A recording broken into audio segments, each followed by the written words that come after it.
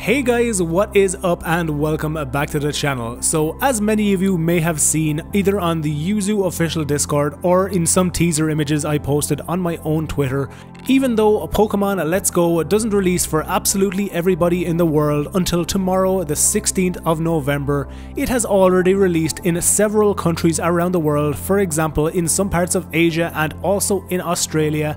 Now that it has broken street date and is released to the public, some of the developers of Yuzu Emulator in these regions now have access to the game.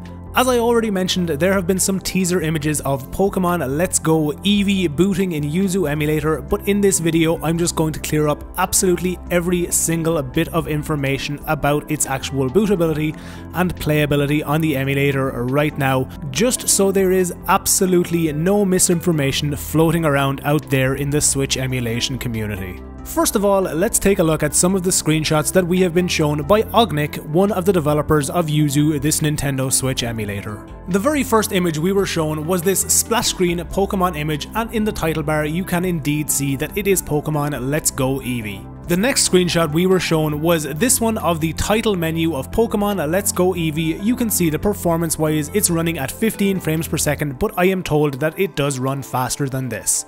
Next up, we were shown this character and naming selection screen in which we are running at around 52 frames per second, and the final and, to be honest, much more exciting image we have been shown is actual in-game gameplay where we're running at around 26 frames per second or 43% game speed. Ognic's system specs are as follows. He is running an i7 4790K, he's running 24GB of DDR3 1600MHz RAM, and he also has a GTX 1080 in his system. Now, while he is getting fairly decent performance, especially on his semi-modern CPU, if you have a more modern one than it with a higher core clock, you could technically expect better performance in this game than he is currently seeing. Now, while yes, he technically has the game booting and running in this emulator, we have also been told that it is only made possible by the use of basically hacking it into gameplay, which is in itself basically a broken method of getting a game working. The game itself isn't even completely working, there are lots of issues with controller input, there are issues with performance, and using the hack that has made this game go in gameplay has apparently completely broken all of the audio rendering in Yuzu Emulator. For these reasons, it is in no way, at least at this point in time, ready to go out and go into any kind of nightly or canary builds for us to use. Hopefully once it goes into full release and more of Yuzu's developers can get their hands on their own game dumps, they will be able to make even more progress than we have already seen. As I always do guys, as soon as there are any changes in any of these major games, I will keep you guys as up to date as possible.